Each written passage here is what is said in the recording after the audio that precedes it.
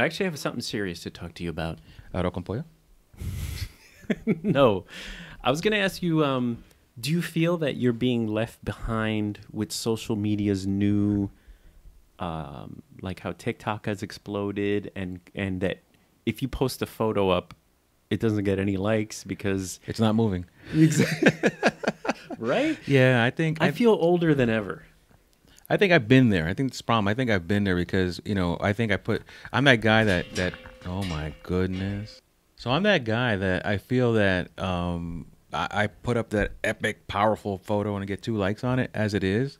And I think more now that we've exploded to the world of moving is more important than still. Yeah. I think people want to see 2 seconds of something funny rather than be able to stare at something beautiful. Yeah, it's really sad. I sat with my daughter yesterday to try to understand like TikTok a little bit more because she's on it all the time. Mm-hmm. And so we went through my feed and then we went through her feed to see what the algorithm is giving us. And hers is mostly people dancing and having a good time. Right. And then mine is like every other one is like, I'm a photographer, and here's a picture I've taken. Yes, I hate that one. And that's another thing that I don't understand about this whole craze is it's you have to repeat what someone else has already done. Yes. Like even the influencers of TikTok are TikTok repeaters. Yeah. Everyone figures out, oh, that's the new craze. I'm going to do that now. Yeah, and I think it's like a song kind of goes viral, so everyone uses the song for their thing. Everyone's doing the same joke. Right. You put your spin on it. The best things is when they use songs that they don't realize are saying really bad things. Oh, gosh. That's the best. Like there's a Russian song that's being used, and then the typical hip-hop songs that they're talking about, you know, bad things, but and the woman is trying to show how positive she's moving. I'm like, ma'am, the song is degrading women and saying bad things about them. Wrong song. Oh, I understand. Wrong song, but it's hip. It's what's happening. So they go right to that. So yes, I do feel like I'm standing alone in my corner while the rest of the social media is moving away. Yeah, for the first time, because I feel like I don't have the energy to like try to do the thing that's hot, right? And I would feel I don't know. I feel like people are just trying so hard to be funny. Most people, I think most regular people are not funny. No, they're funny by accident.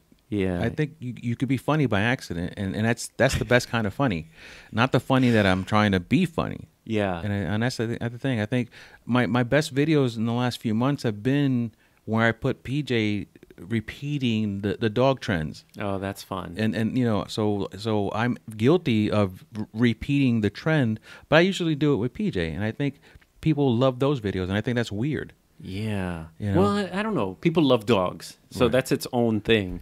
But do you ever see yourself like doing the dance in front of or doing any of that? Well, multiple sclerosis has prevented me from doing it. Well, maybe not the dance, no, but maybe the for us, it's the trend. I'm a photographer, and here's a photo I've taken. I have in my mind recorded that 1,000 times, but my brain and ego are like, if you push record, you might as well hang it up, bro. That's what I mean. And so this is an interesting thing because I think a lot of people now are deciding, let's talk if you're like a business or if you're trying to get your work out there. If you're resistant you're going to lose against the companies that are the ones showing this stuff. So, for example, I've been showing more stories, which I think I can deal with. That's almost like posting. Right. You can put a photo up on your story, which is like stories are so like 3 years ago. Like a story. You mean reels, son? I know. So I'm so behind that. You know, bottom level is putting a Instagram post up. The next level is story, which is more people are watching stories than your photo. And then now you're supposed to be making reels. It was just a funnier takeoff from that. People from TikTok are now becoming... Flip it this way, sorry, just so that you don't pick up my voice.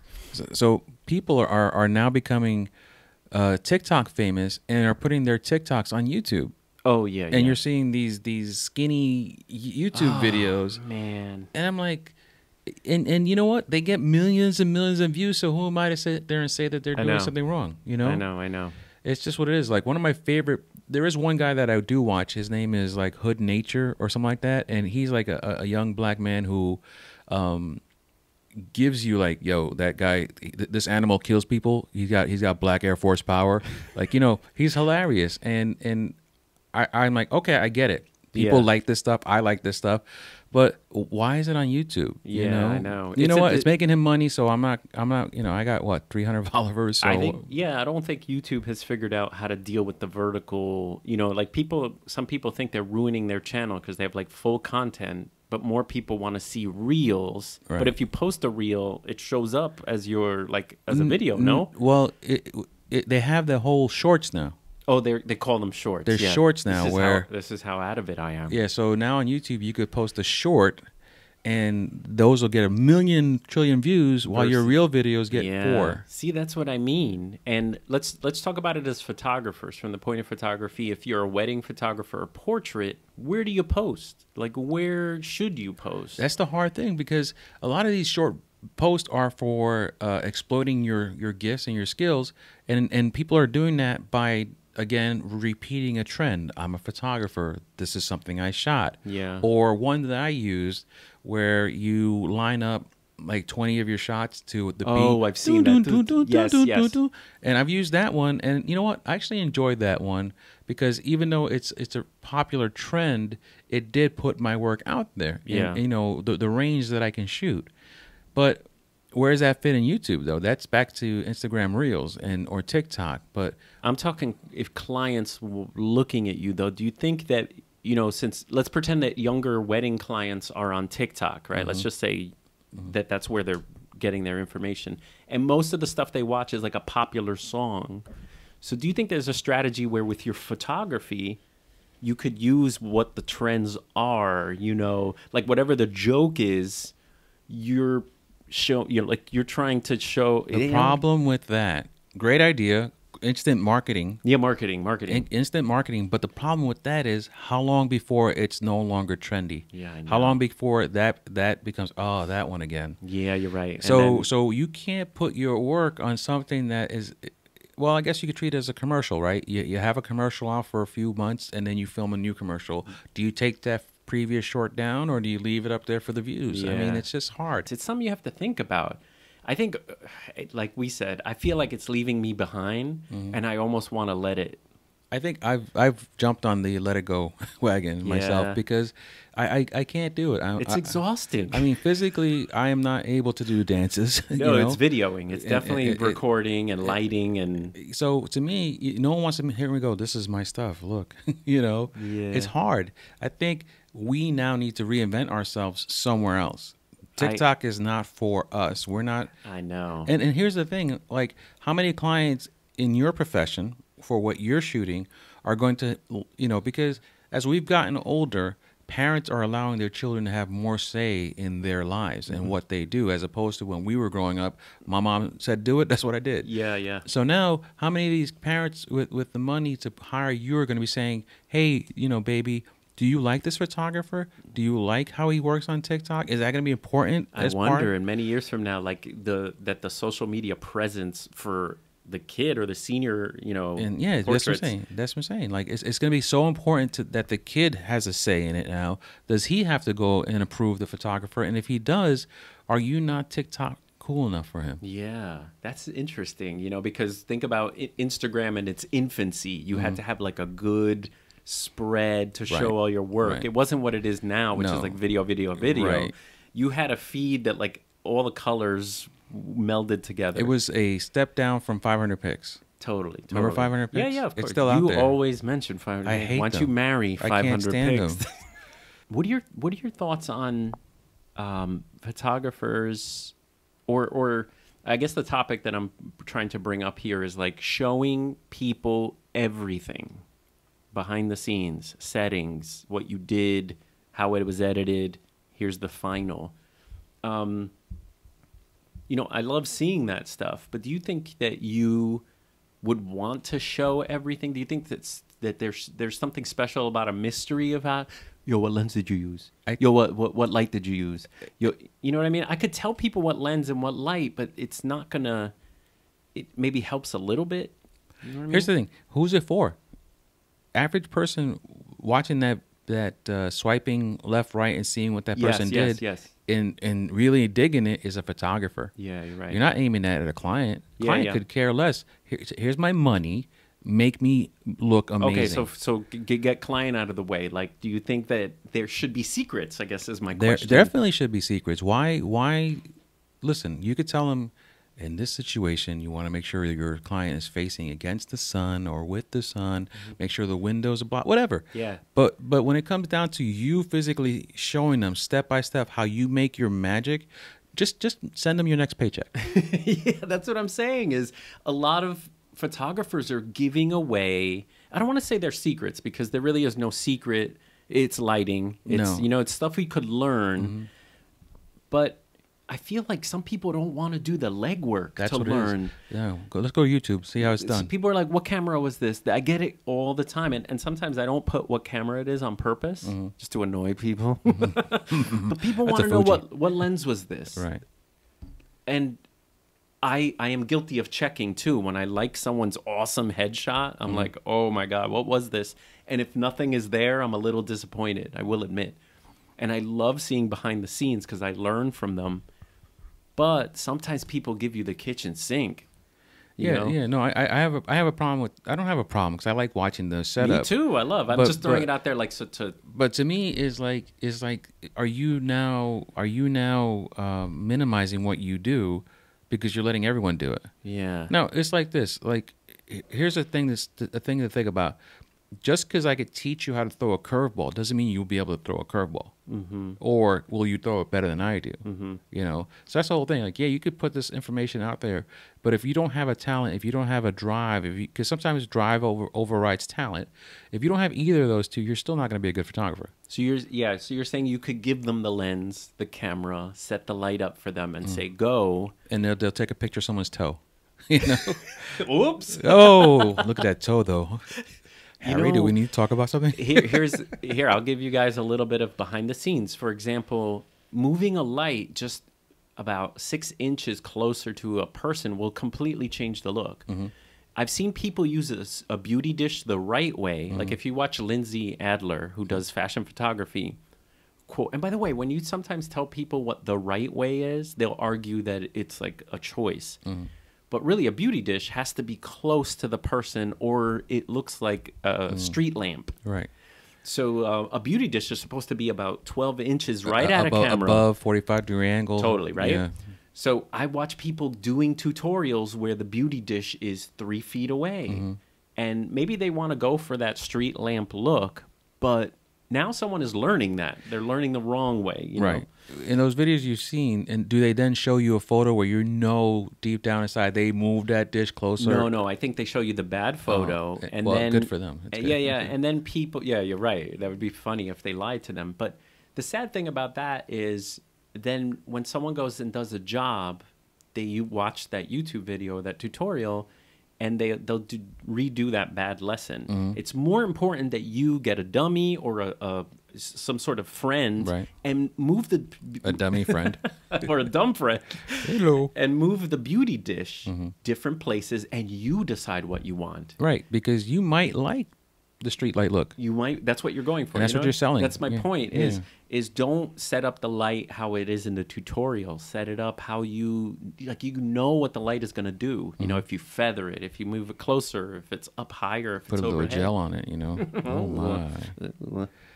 Anyway, I think it's an interesting discussion that I think there should be secrets. And there was one photographer, I think it was Danny Diamond, who does beautiful portraits. I love that name.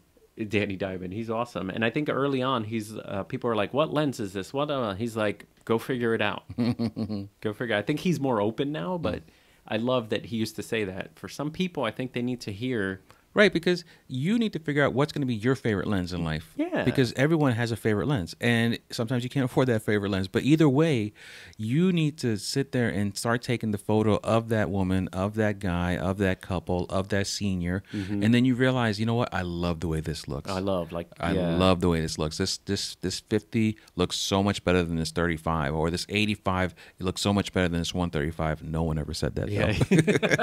135 is the magic melter. Yeah. But that's what you need to do. You need to realize that you can learn from people, but then you need to translate it for yourself. Absolutely. Because whatever someone teaches you, they're teaching you fundamentals and ins and outs and rules. But rules are meant to be modified. Yeah. In photography, you don't want to break rules.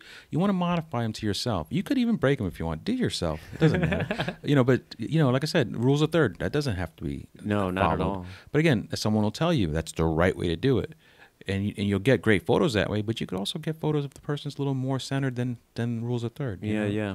It all depends. Experience is everything. Remember all the creative live classes we watched? We watched Zach Arias, and you and I used to practice and everything.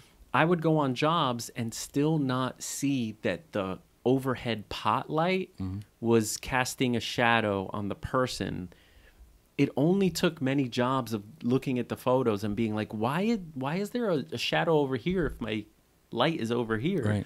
Right. No class can teach you Experience. Yeah, that, oh man, I was supposed to overpower that light and kill the ambient. Meanwhile, I'm trying to I was following the rules, which is get the ambient light, but I didn't notice the spotlight on a person.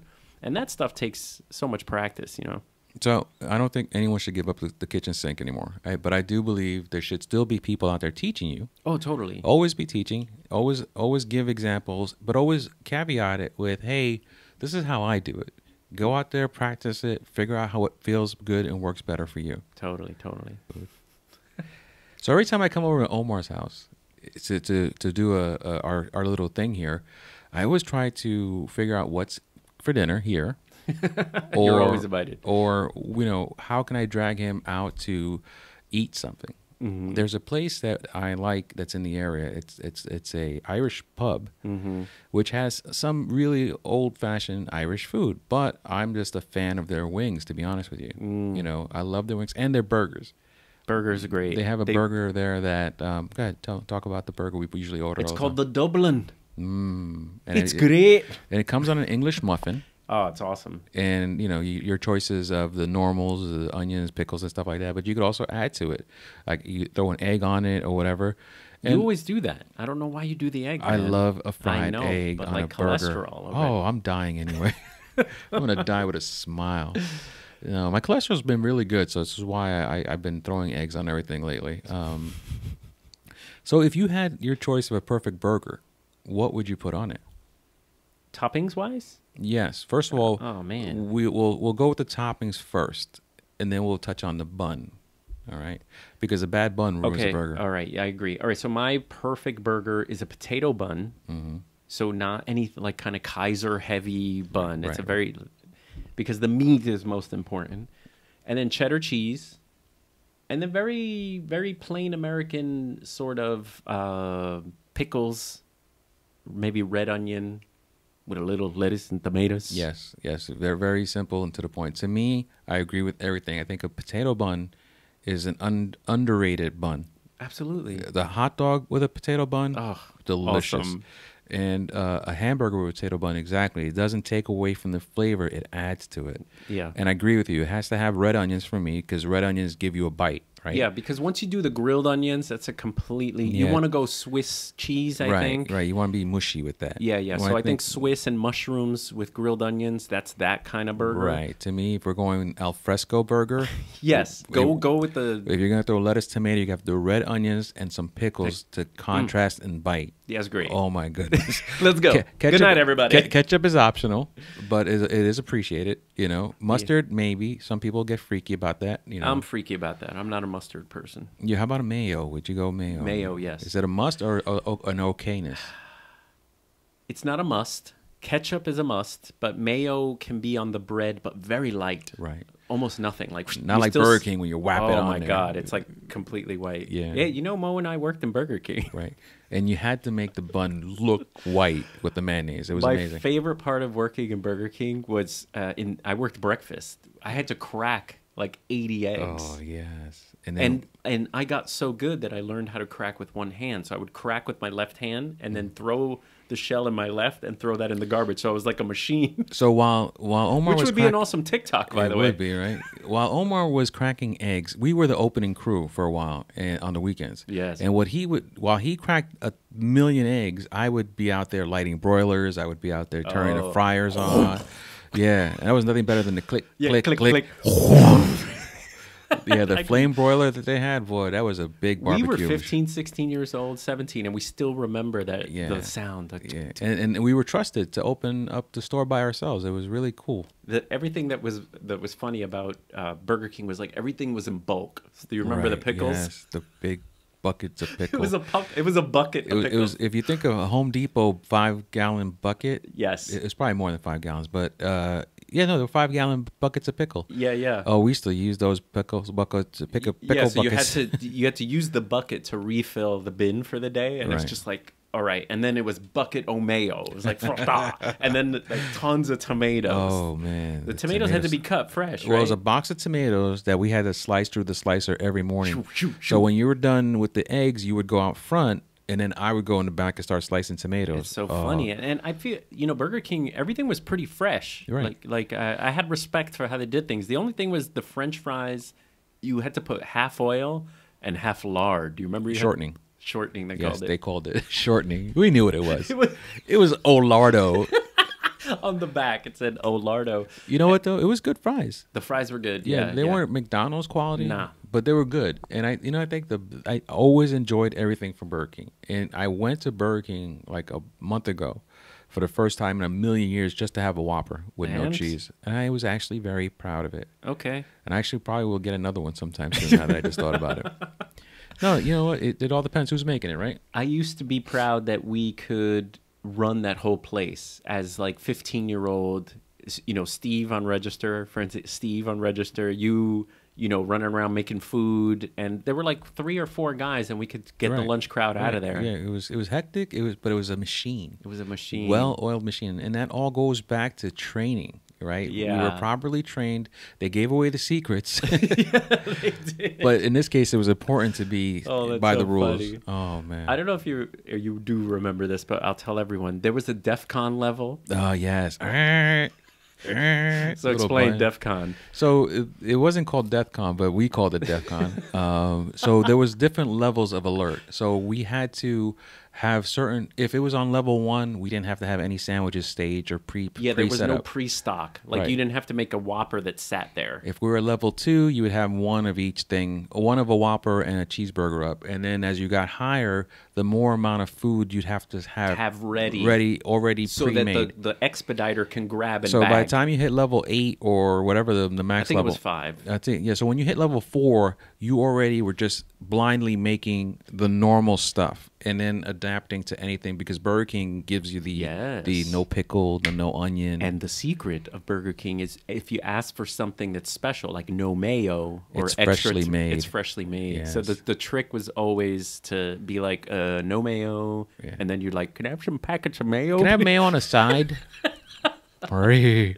Popeyes though makes a good sandwich. Popeye makes a great sandwich. Yes. And they make great chicken when it's fresh. Yeah, it has to be fresh, Yeah. but they have a good sauce on there. A good sauce. I was doing Did you have the spicy? Did you talking about the regular one or the spicy one? I had the regular one. It was funny. It was at a mitzvah, and they brought Popeyes in for mitzvahs are great because at the end of the night they give you like a parting snack. It's usually like a cookie or some kind of cool donut or something.